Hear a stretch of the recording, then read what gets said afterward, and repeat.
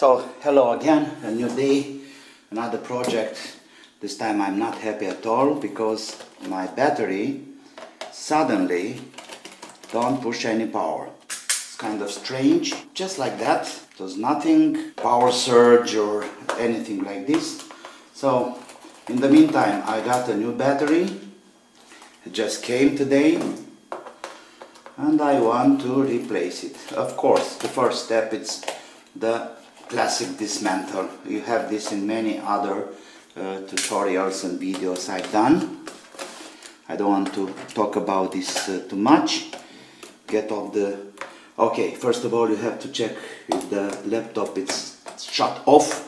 Turn it off for good, not sleeping or anything else. Then we take the hard disk cover from here. This is kind of hard sometimes. Take off the hard disk, short screws over here. So this is nice because you don't mix with the others, you can't. Okay, the hard out. Now all the screws are off. Yes, check this very careful before. You don't want to... Okay, we got one here. Oh, you little... Now, I think I can do it like this without any plectrum or any other help. Yes. There we are. So, this is out. And you see over here we have two screws. One here and another one here. These are silver, I may say, or shining screws, nickel, looking like screws. Just take them out and then it's very easy to take it off. Now let's open the new one. Here we go. Okay, some more tape. Okay, so there we have the battery. User manual, something, I really don't care. So the battery is AC14B8K. So you just put it here in the top. On the top it has some plastic hinges. Okay, this is in place. Connector, it's on. Now let me have the screws back, and that should be okay. So if it's only the battery, I really hope so, because I'm afraid it's something else, but let's see. Okay, sometimes we have to put the power too for the laptop to start. So we have here some, this is coming from Green Cell, and we have some guarantee and other stuffs. That's nice.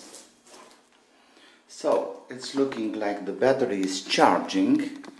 You can see the icon here, and that's a good sign, but it's not delivering power. Okay, so we have a mainboard problem now. Now at least I know that it's not the battery. It's not the battery problem over here. It's something related to the motherboard. Well, that's kind of strange or amazing, I may say, but I'm really happy in the same time. After I put everything back together, you know, the hard disk and everything, look here. So, the battery is working as it should, it's charging, it's in the air, and it's charging. So, I'm really happy for that.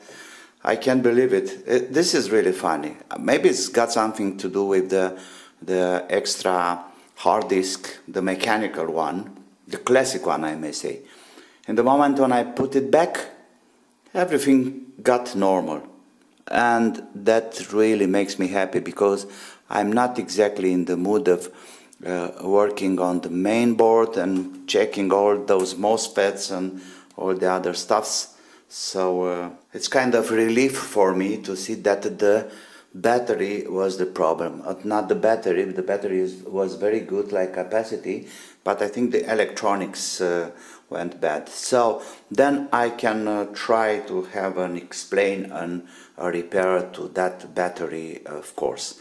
I don't know, I really don't know what's the relation between the hard drive and the battery and the BIOS and all these stuffs, because as soon as I plugged the hard disk and I pushed the power, it was turning on. We can give a test.